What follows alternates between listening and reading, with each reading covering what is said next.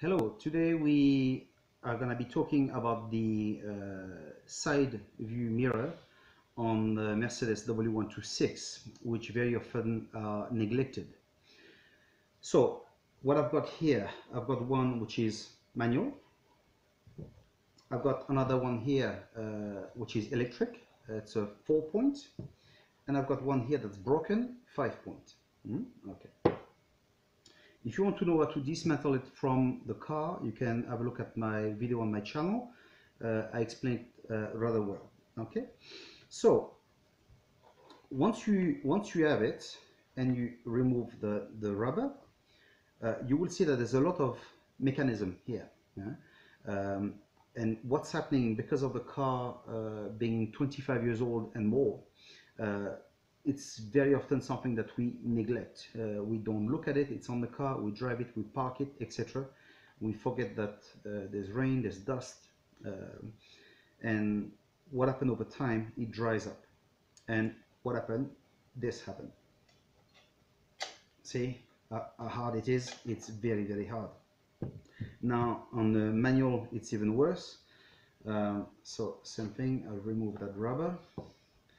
And because here there's another mechanism that goes inside, and if I try moving it, same thing, you know, I need to put some serious pressure in order to move the mirror, which is not right.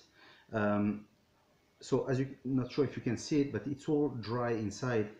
So we will have to lubricate all this. It's very important from time to time to use a good oil or something, a good grease, something that really penetrates. So we'll do that right now. I'll show you what we're going to do now.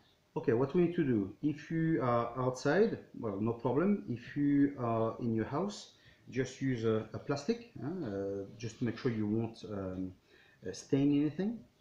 And you can use as well a product like this, WD-40. But this is nice if you got the little tube that goes on it, so you can really pinpoint where you want to lubricate. Personally, I will use this one, 3-in-1. I quite like this. It penetrates absolutely everywhere, and it's quite good. So what we'll do now, I will put it on all those points that you can see everywhere, and I will leave it to set for a while. Then after, I will try it, and if need be, I'll add some more. Okay. Well, now I've placed the oil a bit everywhere, and as we can see, it starts moving much better in every place, which is good. But we're gonna leave it a bit longer. I've placed it on this one too. If you got something to wipe your hand as well as good, and leave it a bit more and then add some more a bit later, but you should see a very, very big difference. I've let the mirror set for about an hour, maybe a little bit more, and so it went right in beautifully. We're just gonna check now the manual mirror. So this is the protection for in case of accident, in case something knock here, and as we can see, it moved nicely. Now this one, it moved nicely as well. Definitely nothing to do from what it was before. So, and this one, that's the electric one. So the electric one, we don't have to worry about that, obviously, because there's the motor inside.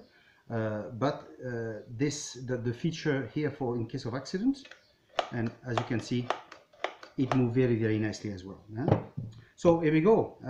Now you know what to do about the mirrors and how to maintain them. Well, my friends, I hope you enjoyed the video that I've shown you and you enjoyed it. Please subscribe to the channel and give me a like. And if you feel like it, you can leave me a comment as well.